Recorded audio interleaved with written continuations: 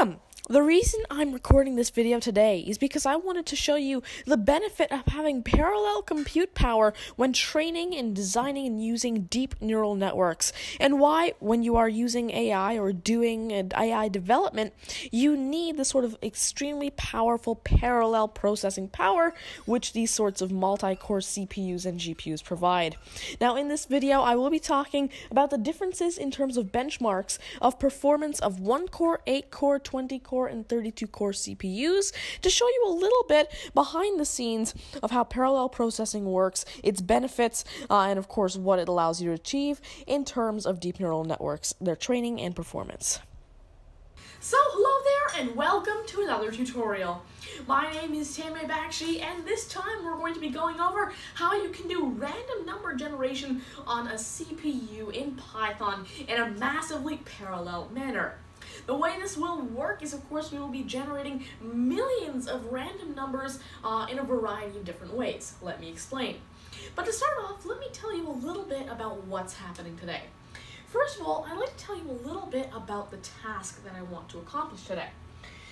Now, in essence, what I'm going to do is I'm going to create a Python script which can generate any amount of random numbers. Say that you want 5 million random numbers. But this Python script will generate 5 million random numbers in 3 different ways. First of all, this Python script will just try doing them one by one. Okay, on the CPU, it will one by one generate these random numbers using 1 core. And so, of course, the random number generator will use 1 core of the CPU. However, since of course most Macs have 4-core CPUs, meaning 8 threads because of hyperthreading, what I'm also going to do is make the Python script also do this in a slightly parallel way, meaning it'll actually generate 8 things that way. It'll generate 8 random numbers at once. And so it'll do this in an 8-core way. Meaning 8 processes will be launched at the same time, meaning that it will do 8 at the same time. So it'll do it'll create 5 million random numbers for the time of only 5 million divided by 8 individual random number creations, plus some because there's some delay, joining the results. However, there is something else. 5 million random numbers still isn't really a lot because of, CPUs are really, really fast and really, really precise. And so doing these, 8 at a time is very, very fast for 5 million. However, when you start scaling up, say 50 million, right as you get to 50 million, the CPU starts struggling a little bit. And when you get to 100 million, it really starts heavily breathing. And so it starts taking around, 40-ish seconds for the 8-core to generate 100 million random numbers. However, there's more. Now, I'm going to run a different version of the Python script on a different machine entirely. And this is where a service provider called DigitalOcean comes in. I've wanted to create a video about this for quite a while, and this is the perfect opportunity to.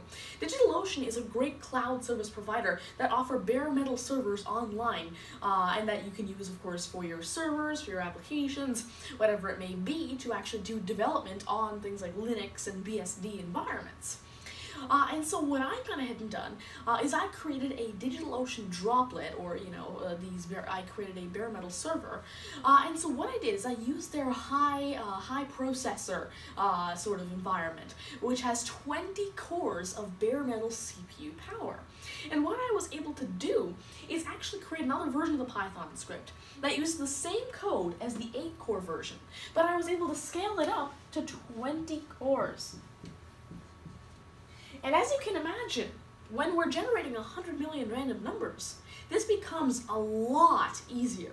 We get all the way from 40-something seconds to exactly 30 seconds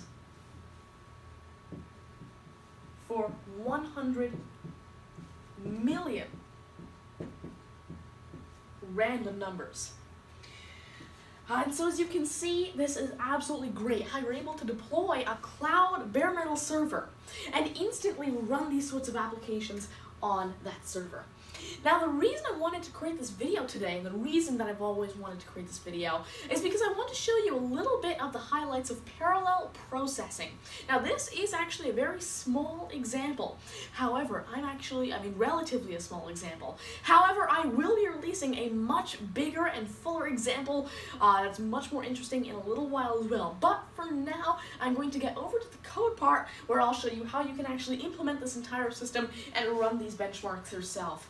For 5 million, 50 million, and 100 million random numbers.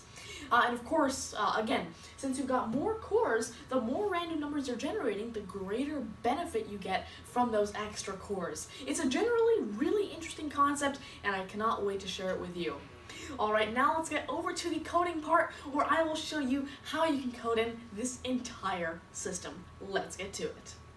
Alright, so welcome back to the Mac part, and now let's take a look at how you can actually implement this benchmarking system and take a look at how multiprocessing can be used to speed up operations that need to be done so many times.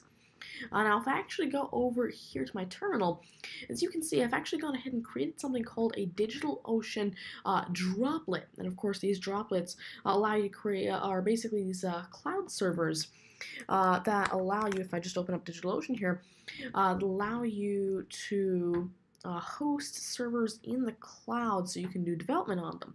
And of course, they have lots of different types of droplets.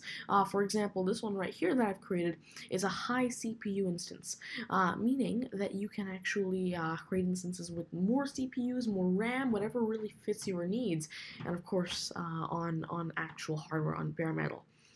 But what I've gone ahead and done for now is chosen Debian 8.8 64-bit. And of course, I've gone over to high CPU and chosen this option right here.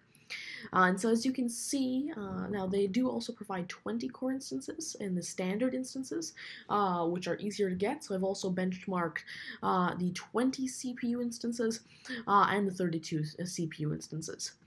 The 48 CPU instance is not available yet, but once it is out, I will benchmark that and put the results in the description as well.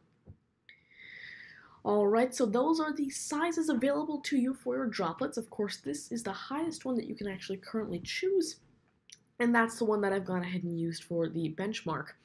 Now I'm actually going to go right back over to my terminal, and as you can see, this is what it looks like when I SSH into my droplet. I can actually go ahead and run nano on this Python script that will allow us to run this benchmark, and this is what it looks like. As you can see, it's a very simple Python multiprocessing script, and what it does is it's able to generate a bunch of random numbers in parallel, and it'll find the optimal number of processes to run at a specific time using the multiprocessing.pool function. And so what happens is, using this script, all I need to do is run the time command, and if you don't know what the time command is, it's a bash command that allows you to time the execution of a script. So let's just say you wanted to time the execution of an echo script. You could do this, and as you can see, it was so quick that it wasn't able to report the time.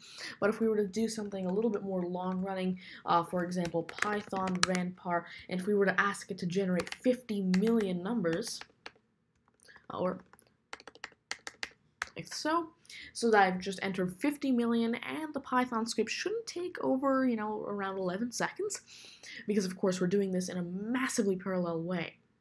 And so even though there are 50 million happening, it's really 50 million divided by 32. You're doing it for the time of this plus some on a single core, because of course the results have to be stitched back together and memory management, etc., etc. However, again, this is around the time that it should be taking.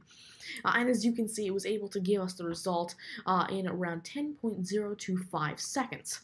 It also gives you the number of minutes that the system took to process this command. And so that is how I actually run these benchmarks and manually get all these results and log them out. But once you've actually gone ahead and actually gotten these results, I'm going to show you the results. Now I've actually created this little spreadsheet here indicating the sort of the benchmarks that I've created. And there are these graphs here as well, and I'll explain the graphs in just a minute. But first of all, take a look at the results. Now, as you can see, for 5 million, of course, the CPU is very, very quick at this, because the thing is, each operation that the CPU does is very, very fast, and of course, it's doing only around 5 million, which for the CPU is not a lot. It might seem like it, but again, it's not a lot for the CPU. So for one core, you're looking at around 6 seconds, which still actually is quite a bit. But for 8 cores, you're immediately at around 2 seconds, which is fast enough to the point that I did not need to benchmark the 20 and 32 core CPUs. However, when you get to 50 million, the results are a little bit different. Now, with one core, meaning that you're generating random numbers one by one, you're spending around a minute, or more specifically around 57 seconds, generating those random numbers. However, with 8 cores, look at this, you're getting down to just 20 seconds. And then with 20 cores, you're shaving off an extra second. You're getting down to around 18 seconds. And then with 32, you're shaving off another 8 seconds, and you're getting to around 10.93. So as you can see, what's happening here is it's proving how multiprocessing is able to work. But, I mean, you probably guessed this doesn't require me to create a video about it, because, I mean, of course, if you do many things at the same time, it'll be much quicker. Why did I create this video? Well, that's because I wanted to show you a little bit of an interesting feature of multiprocessing. Because take a look at this. What's happening over time is one core is increasing to the point where I've just made this not applicable. I'm not benchmarking one core after 100 million, because it's just taking way too long. This took around 2 minutes to calculate 100 million random numbers. However, look at this. 8 cores took 40 seconds, 20 cores took 31, and 32 cores took 18 seconds. Now, what does this mean? Well, I think in order to explain this to you better, take a look at these charts. As you can see, over time, the gap, or the amount of improvement that the 32 core provides over 20 core, or that 20 core provides over 8 core, or that 8 core provides over 1 core, is increasing. And the reason that is because you're doing more operations in parallel, and you benefit from more cores when you're doing more things in parallel. And so, what happens is the strength of the CPU for, say for example, 32 cores really starts to shine in the 700 million example. Because over time, what's happening is you're really using that high parallelism that the 32 core CPU provides. You're using it to the point that it's much, much more powerful than 20 core. And 20 core itself is actually much, much more powerful than what 8 core is providing. As you can see, it's almost, the 20 core does it in twice the speed almost of 8 core here, and 32 core does it in even faster than that. And as you can see, what happens eventually is once you start stacking up operation over operation, the 32 core doesn't get faster over time. Instead, what's happening is it's getting slower at a slower rate. But 20 core is getting slower at a slightly faster rate than the 32 core. And so when you want to scale up massively parallel operations, the more cores you have, the better it is for your system. In fact, here is a chart explaining that very concept. Now, as you can see, this blue line here represents the speed that the 8-core CPU takes along all the different benchmarks that I run. So as you can see, for example, 50 million, there's not very much variation between the amount of time that 8-core, 20-core, and 32-core CPUs take. However, when you start to scale up, you can see that the distance between them increases, and the speed at which the distance between them increases also increases over time. So what you can see happens over here is towards the end with 800 million, you're seeing that there's a huge gap between 8-core and 20-core, and then of course a big gap between 20-core and 32-core. And of course, if we were to continue and do this for, say, 900 million, a billion, etc., these gaps would just get bigger and bigger, and the rate at which these gaps get bigger would also increase. Now, of course, this was just a very, very quick introduction video to multiprocessing in Python and how it can be used with things like DigitalOcean servers. However, what I am going to do is release a much more full and better example of multiprocessing in just a few days when I explain to you exactly how you can use multiprocessing in a much more practical example using these types of servers. I cannot wait until that video, but that's going to be all for this video today. I really do hope you learned from this and you're able to learn a little bit about how exactly these systems work and how multiprocessing can be used in your applications. Of course, I will be releasing a much fuller and more in-depth tutorial very soon, and technically, of course, I'm also using 32 cores here. And that will be out soon. So thank you very much for joining me today. I really do hope you enjoyed the video. If you did, please do make sure to leave a like down below, and of course share the video if you believe this could help anybody else you know, like your friends or family. And of course, though, if you have any more questions or suggestions or even feedback, please do leave it down in the comment section below. You can email it to me at tadgymanny@gmail.com or tweet it to me at tadgymanny. Of course, though, if you really do like my content and you want to see more of it, please do consider subscribing to my YouTube channel as well, as it really does help out a lot, and of course, turning on notifications if you'd like to be notified whenever I release new content, as again, it really does help out. Again, thank you very much for joining me today. That's going to be all for this video. Second part is coming out soon, and all the source code and benchmarks will be available in the description, and a link to this Google Sheet will be available as well. Thank you very much for joining me today. Goodbye.